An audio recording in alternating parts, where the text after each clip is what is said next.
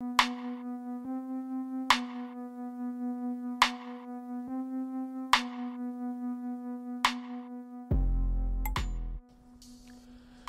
bells first rang at Fairmont Heights Junior-Senior High School in September 1950. The school is located at 1401 Nye Street in Capitol Heights, Maryland, right outside Northeast DC. Home to about 700 students, it was one of the first schools in Prince George's County to house black students in an upper secondary educational environment. Fairmont Heights was the first high school in Prince George's County to offer 12th grade to black students. Prior to its establishment, the only other high school in the county to house black students, Frederick Douglass High School, only went up to 11th grade. And Fairmont was built, it opened in 1950. Up until the mid-70s, it, along with Douglass High School in Upper Marlboro, were the only two schools in the county that mainly black students attended. A notable aspect and rather peculiar situation arises in the spelling of the school's name.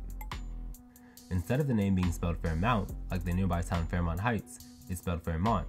The U was dropped. It's believed this difference is because of an incident in 1934 when the contractor for the newly built elementary school of the area forgot the U in Fairmount. Times might have changed, but mercifully, Fairmont's zeal and the quirky spelling of its name have not.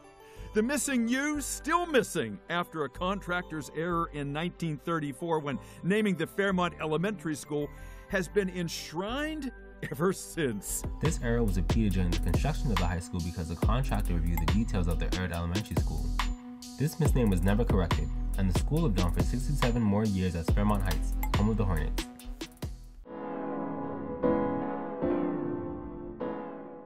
Fairmont Heights High School has a very rich history, perhaps one of the richest in the county.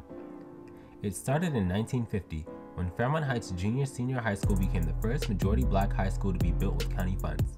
The significance that it has, it holds this tremendous legacy of African American history in the county.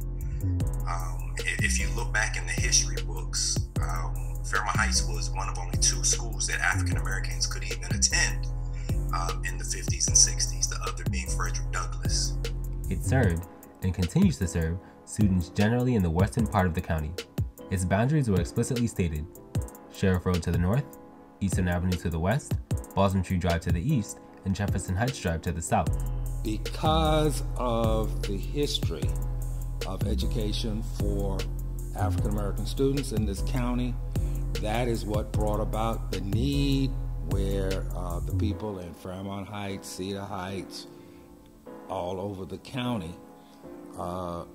insisted that Fairmont be built. By 1960, the school's enrollment increased to more than 1,900 students, which was well over the capacity of the building. To compensate for this problem, portable classrooms were built outside the school where the overflow of students were taught. The following year, Mary McLeod Bethune Junior High School was built nearby, and it housed the 7th and 8th graders who attended Fairmont, which took stress off of the school's population.